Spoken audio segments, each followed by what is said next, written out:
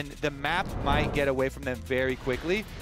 You lose control of the river gateway, basically, and then that puts pressure on both of your side lanes by virtue of a Fog of War roams.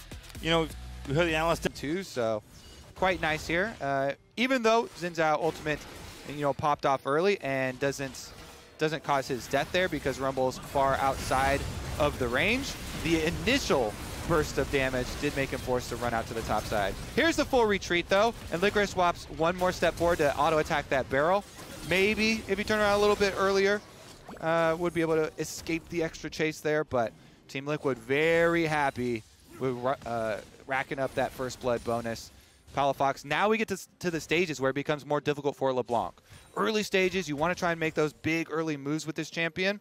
Now, Jensen getting easier and easier for him to control this minion wave and try and push it in. Palafox hovers this one, though. Maybe he's trying to set up for some roams from bottom lane or something, because right now it's just Xin. Well, of note, in that last fight, Dreams wasn't 6. He actually just hit it right now. It's CoreJJ flashing in with the hook. Jensen going to follow up there with the slow only. Didn't have it empowered, so Palafox going to get away. Does proc the passive and a huge amount of damage on him, though. That is a very going to come out later from this Team Liquid lineup, and being able to avoid any sort of these really big early plays from Flyquest towards the top of the map. I mean, even getting first blood themselves and getting this gold lead. Yes, the Rift Herald was given over, and there's guaranteed gold that's going to be procced by that activation of the Rift Herald at some point from Flyquest. But, LeBlanc and Xin Zhao being kept to 0 score lines here. Definitely what they want. And CoreJJ, fancy feet.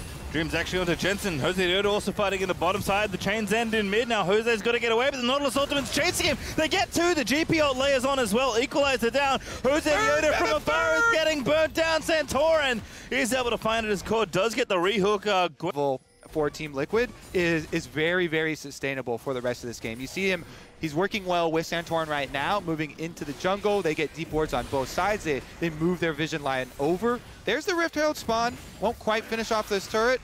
Maybe it will. Varus to get in there. CoreJJ again finds Jose. Now re-engages with the hook, and there's the Q. Big damage out of the Varus, and Jose cannot live as tactical. He's going to grab it now. Jenkins diving in on top of Gwen.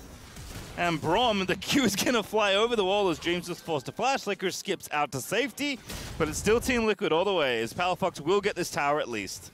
All right, some money back in the bank here for Flyquest. Maybe they can open up some more long lanes here to try and make some comebacks. It's going to be difficult. They only have the one teleport to work with from Licorice, and since Jenkins does have his own as well, and he's hit that level 11, has his Trinity Force, he's very capable.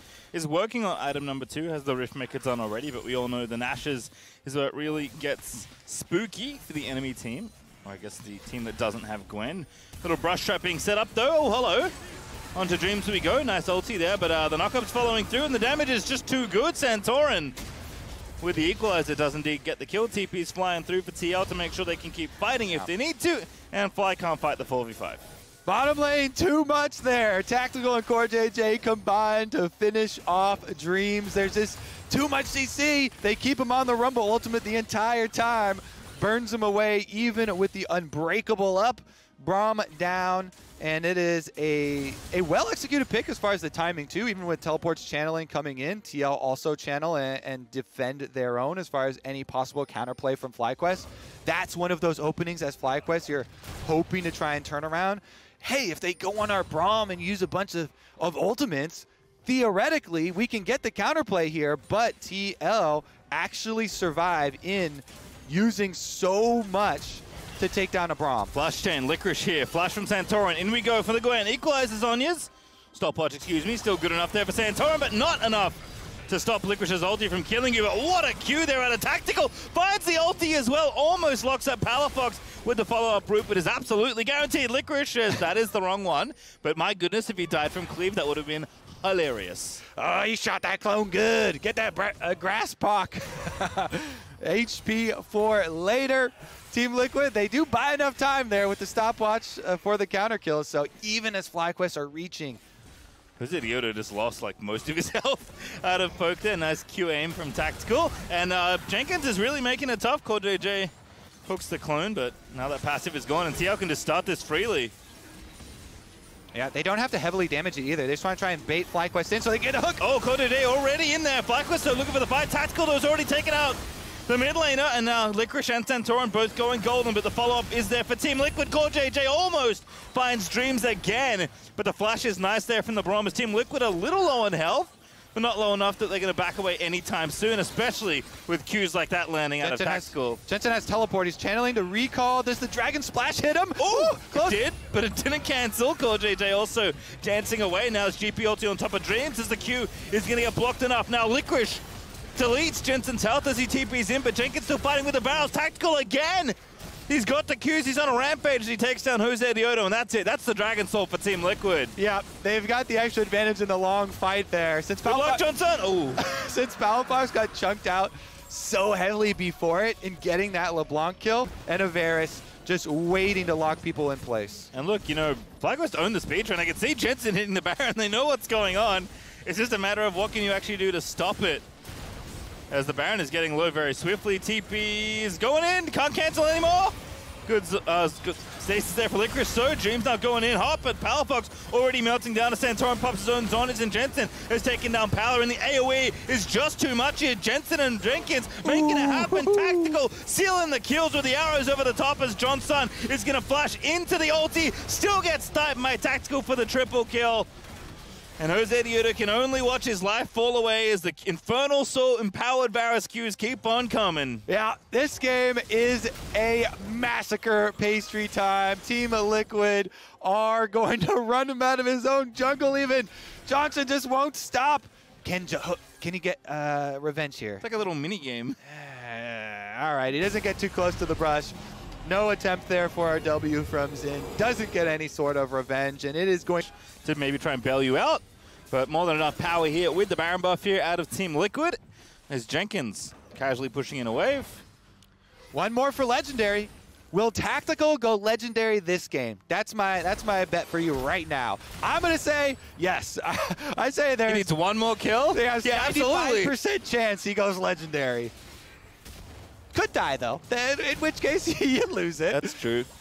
Doesn't have to waste any time, though. It's so easy to just throw poke over and over at this Flyquest team. Not only do they chunk Palafox out and force him back to the fountain, but they also get Xin Zhao's ultimate. That's got to be a wrap. These turrets are going down, Pastry, and they're going down quick. I mean, poke everywhere, right? Nautilus Q poke, Varus poke, Rumble E poke, GP Q poke, Rise poke. Gonna take two inhibs here nice and easy.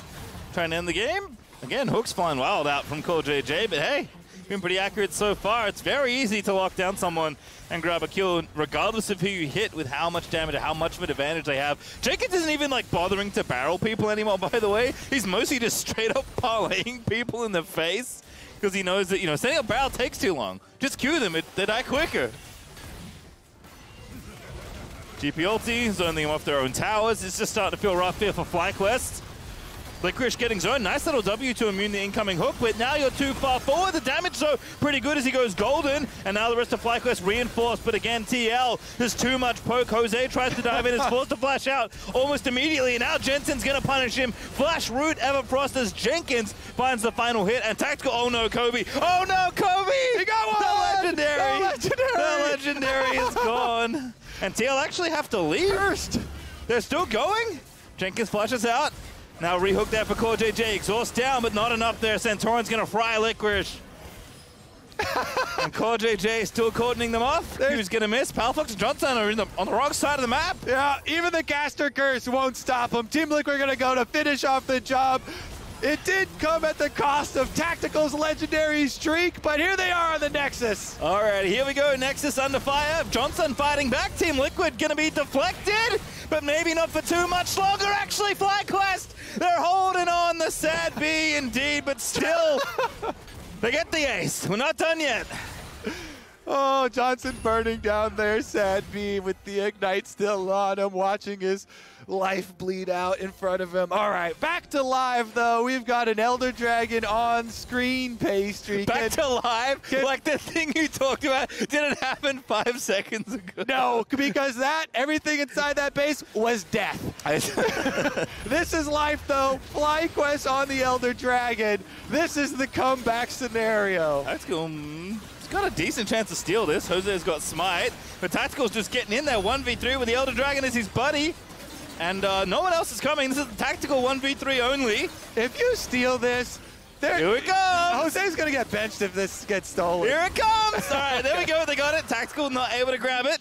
Nice work from Flyquest. Still have an open base, and the team's in there. Jensen moving in with the Realm Warp. Now it's a 2v2 defense. The Elder Dragon is not enough. It is Team Liquid claiming the Nexus.